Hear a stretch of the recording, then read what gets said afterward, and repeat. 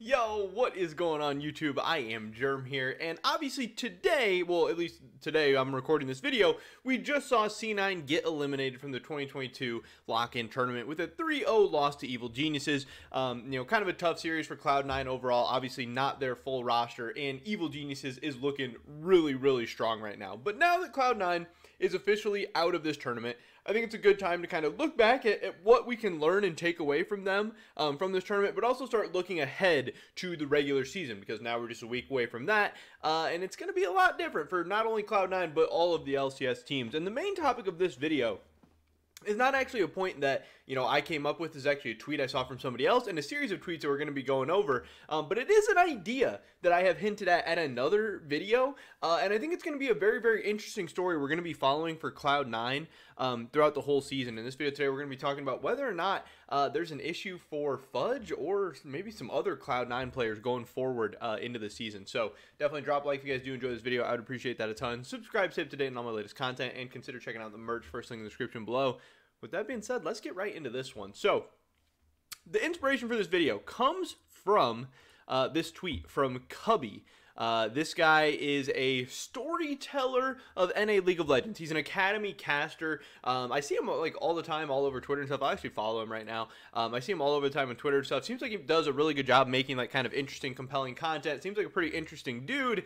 But he's, an academy guy. He's like fighting for the academy players. He's trying to hype them up, trying to build that up. So understand that in the context of this. But he brings up an interesting point here. He says, C9, and I like the tweet too, support the stuff you think's interesting. But he says, C9 is in an interesting conundrum moving into spring, as I firmly believe Copy is currently a far superior mid laner compared to Fudge. Not just superior, not just maybe better, far superior mid laner compared to Fudge, but they also put all their marketing into Fudge. I don't know if you guys have seen this, but I'm pretty sure Cloud9 signed Fudge to a new like 3 or 4 year deal. They have this guy locked up to like 2024 or 2025. He's been, all their Twitter videos, all their YouTube videos, like all over everything. Obviously the organization likes him. They believe in him for the long run, even though he's just role swapping, even though there's a lot of questions. I wonder about some of that stuff, like you just signed a guy who you don't even know how good he's going to be in the mid lane for like the next 3 or 4 years or whatever. But, he was a really good player for them. He's their face of the franchise right now. And like this guy says, hey, that's kind of an interesting spot to be in, that if you do believe Copy's better, we'll get into that. But if you do believe Copy's better, and you have your face of the franchise who's role swapped, and there's going to be some growing pains in a role swap, and with a whole new team around him and all this stuff. What do? Do you bench him? Do you keep playing him even though he might be worse? So it's kind of interesting. And then he goes on to say, if you don't believe me, watch his Academy VODs. Also, he's currently #1 in North America. And then, posts his solo queue where, hey, he's 63% win rate in solo queue, 1442 LP, crazy win rates on his top 3 champs, rank 1, all that stuff. Now, I will say a couple things here. I haven't seen his Academy VODs. I'm not going to watch them. Personally, I don't care that much about Academy performances and stuff. I don't read that too much into it. Overall, I think Academy is a place where players should try to be developing. Players should be trying to get better. I kind of see Academy more as like scrims, Like, we just saw Bjergsen go down to Academy a couple days ago, and, he was kind of struggling. He wasn't putting up crazy scores. He was not like he was going 10-0 every single game or anything like that. People go to Academy, for all different kinds of reasons. Some people just want to super try hard. Some people want to win at all costs. And for the most part, everyone is trying to win. Everyone's trying to do well, obviously. I'm not saying people are sandbagging, but certain players are there trying to work on certain things. Certain players are trying to get better in certain areas, eventually make it back up to the LCS. Also, there's all different kinds of skill level in Academy. You don't know just how good the person you're laning against is, how good the team you're playing against is. Overall, I don't think Academy is a super great way to judge a player overall. We've seen people smash Academy, come up to the LCS and struggle because it's a different level of competition. It's a different level of coordination. It's a different level of stakes, pressure, all that stuff. And like I said, we've also seen LCS players be successful, go down to Academy, and for a variety of different reasons, not exactly dominate. So, like I said, I haven't watched those Academy VODs. I'm really not going to. But if you are someone that reads, strongly into Academy, apparently his Academy VODs are pretty nutty. And again, solo queue, I also don't read that much into that. I don't really care about solo queue at the end of the day that much either. Again, not to just keep beating down Bjergsen, but Bjergsen went to Korean solo queue in the offseason, struggled, didn't do that well. I don't think that means Bjergsen all of a sudden sucks and that Bjergsen needs to be benched or replaced or whatever. So, kind of getting that out there. But I did think this was interesting. Also, we can look at some of the games C9 Academy's played. To my knowledge, they've played 8 games so far this season. January 19th, they played against CLG Academy. We see here, Copy went 1-4-2 on Lysandra against Palafox. And in game 1, he went 3-1-13 on Oriana. So, they're kind of one good game, one bad game.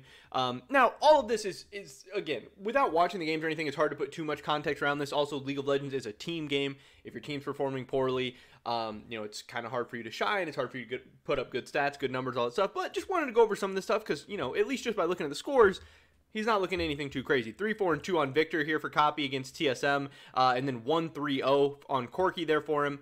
In these games, 1-3-4 on Twisted Fate, and 7-2-4 on Akali. So, he does have some good games, and he is popping off some games, but it's not like he's just absolutely smurfing. Again, a more recent series, 1-3-4 on Twisted Fate in game 2, and then 7-2-4 on Akali. That's the one I already looked at, maybe.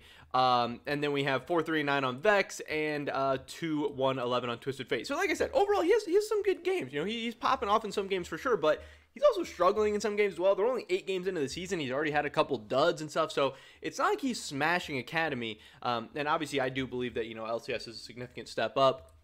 Then there's the fact of, how good do you think that Fudge is doing? And, Fudge started out the lock-in tournament looking overall pretty strong. There's a lot of talk of, man, Fudge is looking really consistent. He's finishing his mythic items at like the exact same time every game, and it's so fast. And he has the early laning phase down perfect, and he's getting his perfect base timings off. And his futures market is getting him his items so early, and then he's abusing those early item power spikes. He's making it work, and yada, yada, yada. And yeah, I mean, yes, Fudge was looking good early on, but again, look at the group that Cloud9 was in. They were in a group with Golden Guardians Academy, TSM Academy, FlyQuest, and 100 Thieves. And other than Cloud9 in that group, no team made it to the top 4. FlyQuest was in the top 4, Golden Guardians, TSM, even 100 Thieves didn't make the top 4. Cloud9 had a very, very easy group overall, with a lot of teams not having their full rosters, including themselves, which also makes it hard, to judge too much from Cloud9's performance because, they didn't even have their full strength team. And again, League of Legends, absolutely a team game. You have a better team around you, can make you look good, whatever. But then once they started to, play against some full lineups, I don't think Fudge necessarily looked as dominant. In this CLG series, he actually did really, really well. 6-2-3 on Oriana. He had this Malzahar game, which was funny and a really, really good game. 6-0-6 on Corky. This was strong. But Evil Geniuses, this is where people kind of started to be a little bit critical of Fudge. I know I've seen some tweets like, oh, Fudge maybe doesn't look as comfortable off of Victor and Corky, and EG's a good team, and Fudge kind of looked pedestrian against JoJo Pune and just against EG overall. He did have some worse scores and obviously some visibly worse games. 2-2-4 on Tryndamere. He has the 0-2-3 on Lux, where, I don't know, he's just kind of like a non-factor in that game, but again, EG just kind of looked better all around than Cloud9, so, I'm not saying this is Fudge's fault by any means, but he definitely wasn't, like, popping off, and then a 2-4-3 on Twisted Fate, but, playing Twisted Fate into Yasuo Diana, that's going to be tough. All this to say, I think it's hard to tell where either Fudge or Copy is at right now. But, when I look at just Academy scores, I'm checking score lines, I'm checking stats, stuff like that, it's not screaming to me like, oh, Fudge looked so terrible, he needs to be benched, or, oh, Copy looks so great, he needs to be playing. And like I said, this guy is a guy who obviously wants to hype up Academy players and wants to make the case for them and stuff like that. And, some people have come up and spoke out against him. Wolverine saying lethal dose of Academy copium. Copy is closer to a diamond player than he is to Fudge, which is funny. But you also have people on the other side as well. Karen Mosier, if I can find the tweet here, she quoted this and was like, it's Copy's meta, and going to Academy for a few weeks isn't a death sentence. I'm a biased Copy fan, but in most cases, if you start a role swap in LCS over putting him in Academy and letting your Academy player ride the first few weeks, you're doing both of the players a disservice. She really thinks that, hey, Fudge needs some time. He should go down to Academy. He should get his playing time there. And then, that'll help Copy out, getting some more LCS experience. And that'll give Fudge some practice against some worse teams, worse players, and actually get to learn how to play mid lane and stuff like that. Because, again, Fudge is, trying to make this role swap over just a couple of months. And I do think this brings up the very, very interesting point. Again, while I don't agree with this, I don't think, at least from what I've seen, that Fudge, should be benched or that Copy needs to be coming up or anything like that. I think it's fine if you ride Fudge out for spring, just like last year where he developed super, super fast, super amazingly over the course of the season. He started out as one of the worst players in the LCS during the lock-in tournament, ended up being one of the best players in the LCS by the end of summer and headed into Worlds and stuff. I do think it brings back these interesting points of Cloud9 having this 10, 11, 12, 13, 15, 17, whatever man roster, and them saying that they're going to be starting the best players at the best times. And, it's going to be very, very interesting to see if that actually does happen. And, we'll never know how things are going on behind the scenes or how things are going in internal scrims or internal solo queue or whatever the heck is going on. But there is going to be people calling for things like this. If Fudge does have a bad week or a bad couple of weeks, or if Cloud9 loses a couple of games, people are going to be asking those questions of hey, we said that the best players were gonna play right now, and is Fudge a month or two into his mid lane role swap? Is he better than the Academy mid laner? Is this truly the best Cloud9 roster out there? And then there's also the other side of like, hey, even if Fudge isn't better in Copy right now, he should still play because he's going to develop, he's going to be better than him, whatever. But that doesn't fit what, Cloud9 and LS and some of these people are telling us. They're telling us that, hey, the five best guys are going to play. And, everyone's on board for that. That inspires your Academy players and your internal scrim people to try their best and get excited for like, yeah, we're going to work and hopefully we're going to make our way back to the starting lineup and hopefully we're going to work our way in. But if after a couple weeks or months or whatever, they see that, hey, it actually doesn't matter, no matter how good we do in internal scrims, no matter how good we do, in Academy or whatever, that we can't break into the LCS. We're not going to play over Fudge. We're not going to start over Summit or whatever. That might get a little bit demoralizing. That might frustrate some people. That might annoy some people. So to me, it's going to be very, very interesting to see if Cloud9 does actually move around pieces on their lineup the whole season. If, is Berserker gonna play in Academy at all? Is Fudge gonna get benched for a week or two ever? Is Blabber gonna play some Academy and his Mal's gonna come up? Is Sven ever gonna get a shot at coming back? It's gonna be very, very interesting to see. And then it also kind of brings up the ideas of, some people I know have the meme of like, oh, LS hires his friends, or oh, there's some nepotism with LS or whatever, because he has like Max Waldo and Vigar V2 and all these guys in his coaching staff that, he has history with and friends with. But he also has been friends with Fudge, and that kind of throws a whole wrench and a whole wrinkle into things of like, hey, if Fudge does struggle in the mid lane, and if Copy is popping off in Academy and is popping off in solo queue, is LS gonna bench Fudge? Is Fudge gonna have some preferential treatment from LS, from the organization, since they've been putting so much, screen time and pushing him so hard, and Fudge and LS have, some prior relationship or whatever? There's a lot of moving parts here. There's a lot of different stuff going on. And overall, I don't think we can really judge anything yet until we see the full Cloud9 starting lineup. And overall, I'm still really, really excited for the full Cloud9 starting lineup. I think Summit and Berserker are going to come in and be beasts. I think Fudge is going to be good in the mid lane at some point during the season. I think Blabber, hopefully we'll get to see more of Spring Split Blabber than Summer Blabber. And, either win some Riles. I don't really know too much what to think about the support. But overall, I think Cloud9's lineup is good. I think they have a chance to make it to Worlds.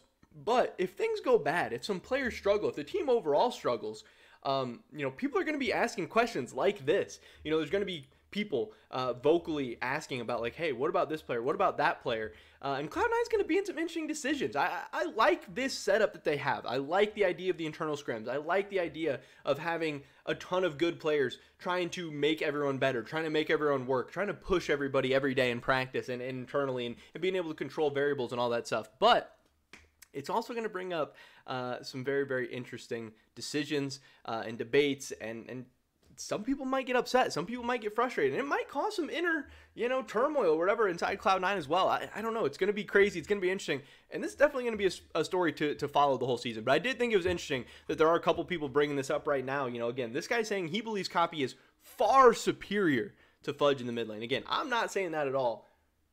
But it's an interesting point, and I think it's an interesting discussion. But that's pretty much it for this video today, guys. Definitely drop a like if you did enjoy it. A little bit longer video than usual. I had kind of a lot to talk about and a lot to break down. I don't know. Hopefully, I made my points well. Hopefully, the ideas got across. But leave a comment down below. Let me know what you think about this whole situation. Do you think Copy should be starting in the LCS? Do you think Fudge should be starting? Do you think this is crazy, stupid? Do you think it's interesting? I don't know. I'd love to hear your guys' thoughts and opinions. Subscribe, stay up to date on all my latest content. Hopefully catch you guys in the next one. But until then, peace.